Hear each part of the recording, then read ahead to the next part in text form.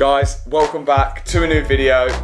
Hit the subscribe button before we even start. So this video has been a late upload and it's a bit choppy and all over the place, so I feel like I have to sit here and sort of explain and commentate the whole video until we finally get back to this point here. So to start off, we actually wrapped the rear spoiler on the TT, so we'll clip to that right now. I'm just cleaning it and I have noticed on the spoiler, which is the aftermarket one, which I did spray paint in my garage, it's not the best spray job. So I thought I've got a spare hour or so, I'm just gonna attempt to wrap it. I've got some gloss black wrap. Let's go outside and I think we might as well just get started and get going. My neighbours will think I'm weird already anyway filming outside, so I might as well just carry on. This is the rear spoiler. Obviously it's a bit, I mean, yeah, look, it ain't the best paint job, really. I rattle canned it. It's not great, but over here on my wrapping area, okay, the bins, I've got some gloss black wrap. Going to attempt to sort of, even if I could just sort of wrap the top and tuck it under so you can't see it, or just do a line here or something like that, just so you can't see it. I know it's like probably ghetto and there's probably like some proper rappers out here like, oh yeah, you need to do this, you need to use knifeless tape. If I can wrap the top of it quite well, then I may take it off and then wrap the bottom because it's not going to be that hard. And then obviously I've got to do it in 2 pieces. If you can do it in 1 piece, then good for you, but I can't. So let's just get going, let's just do it.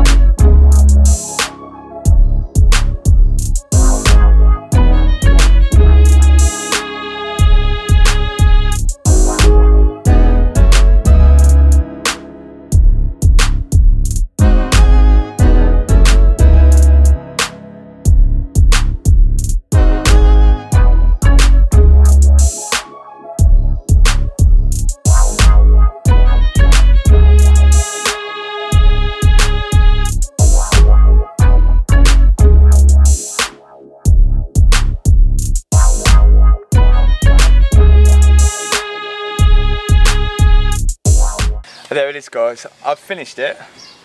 Am I happy with it?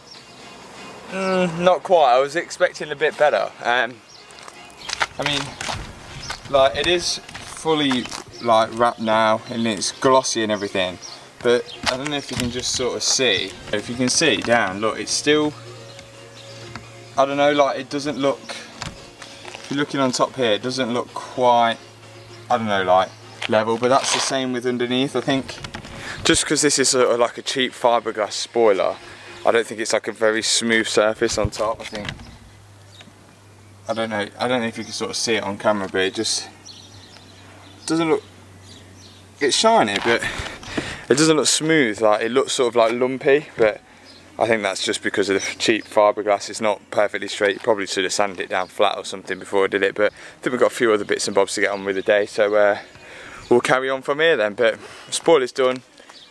Good 6 out of 10 on that. Let's carry on. So the rear spoiler was wrapped. It actually turned out okay. It's a week has passed now and it looks mint, and I've cleaned the car and it does look wicked. So after that, then needed, so Liam, my friend, he needed his mum's car servicing and brake pads putting on. So I thought it's a good chance to use the Carly app. So we went over to Liam's house to service the Audi A1, which I didn't film, but then afterwards we needed to delete the service light and all the gubbins like that. So we did delete the service light on the Audi A1. So this Audi A1 has just had a service, full brake pads all round. He says they keep getting a random fault appear on the dash, which is not there at the minute. Something to do with the rear light. So we're just going to scan it now and we're going to see what comes up.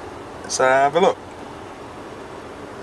Continue to diagnostics, and then we're just going to search diagnostics. We're just going to let that run. So it's came back with, if you see that one fault there, so let's see what that fault is. Yeah, there it is, the right brake tail lamp. I'm not sure what it is, but what I'm going to do, I'm just going to clear it. I don't know, there may have just been like a fault, I don't know, maybe a brake light went out or something, it's not quite worked right, but we're just going to clear that off. So that's cleared. Please turn your engine off and on. So hopefully that would have cleared it. I guess we'll never know until she starts driving around, because it apparently randomly just appears, but we've cleared it, so hopefully that would have sorted it anyway. And then Liam needed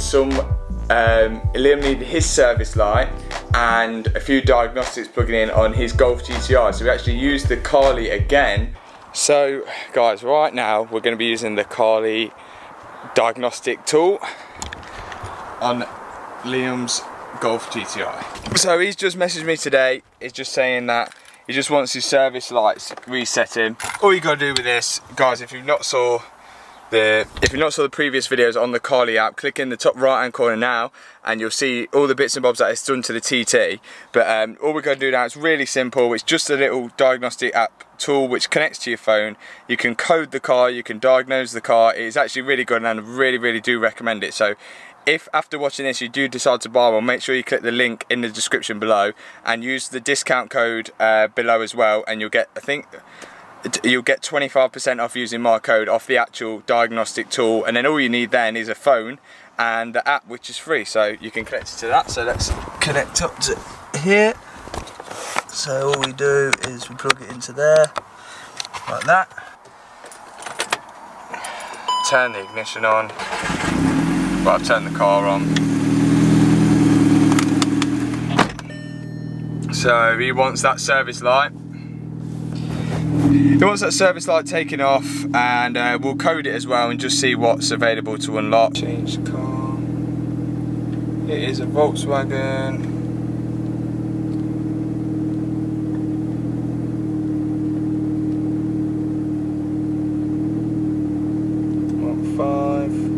Gas. Yeah, it's 2004. Press OK. Then we're going to go connect. We're going to connect to the car. Right. So then you come to this screen. We've got diagnostics, coding, garage, service. Well, we want to service. We're going to service light, read service data. We'll reset everything like that. Guys, remember, if you're watching this already and you are enjoying the video, make sure you have clicked subscribe. So right, service data. We've got a text. Go away. Service data read successfully. We'll press OK. We've got all this here, so all we just want to do is reset service data. Then we wait. Service data is being reset. Reset successful. Lovely. Okay, so that's been reset, easy as that. So let's go onto his diagnostics here. Continue to diagnostics, start diagnostics.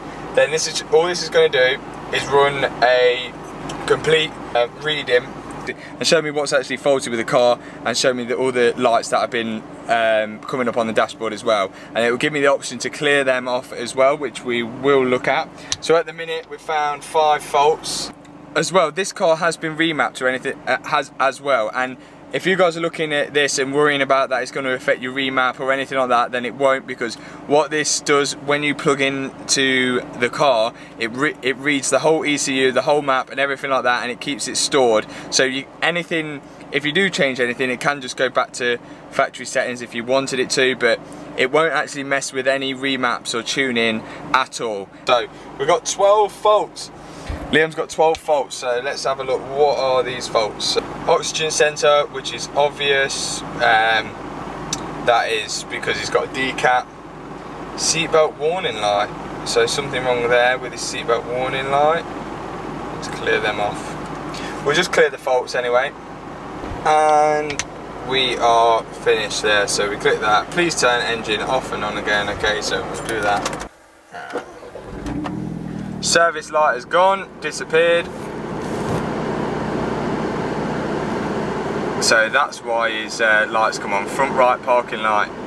So we're not going to get that off because he does have a parking light on the front right which is out, so we're not going to get that off, unfortunately, but just shows you that there is a parking light fault there. So it's probably, if you're watching this and you have clicked on this, you probably do want to know as well what sort of stuff you can unlock and can code on the car, which I'm not going to do anything because it's not asked me to code it or anything like that, but I will show you what you can unlock on the Golf GTi. So if you go to coding, continue to coding, you check compatibility. Now what this will actually do now is store and sort of back up the whole system and the whole setup that your car's got at the minute. So if you do unlock something or do change something that you didn't want to, then you can restore it back to how it was before you coded the car. So we'll check back with you when this bar has gone all the way to there. We're done. And also as well, yeah, before we go into this, it does work on Android and it does work on iPhone as well, so no comments asking me if I'm on both because it does work on both. So basically we've got the lighting, alarm system, brakes, tyre pressures, blah blah blah. So now I'm not going to change any of this just because he hasn't asked me to, but I've just shown you what we can do. So we can change the daytime running lights, we can change the daytime running light brightness, we can change it so the front lights says daytime running lights. You can have the turn signals as parking light, parking light front brightness, rear brightness. You can have the coming home lights on, headlight cleaning, teardrop wiping rear, I don't know what that is, voltage monitoring, turn signals. There's a lot of stuff. Automatically unlock the car when the key is pulled out of the ignition. That's on already. Unlock doors when turned off. Lock vehicle at 15 kilometers. Auto lock. Audible key confirmation. So when you press the key, like on my TT, it'll make a little beeping noise when you unlock it. There is a lot of stuff you can do on this. Locks rear lid. Open/close the windows by turning the key inside the rear lid's lock for a longer period.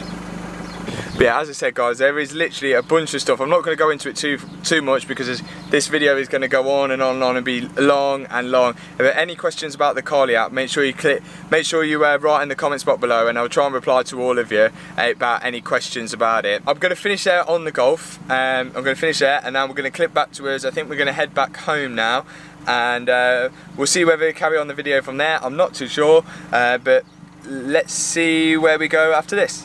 The Carly app works on like Volkswagen, Audi, BMW, Lamborghini, Bentley. There's a bunch of cars that it does work on, so I can't like promote it enough, but if you guys do want to buy it, make sure you click the link in the description below.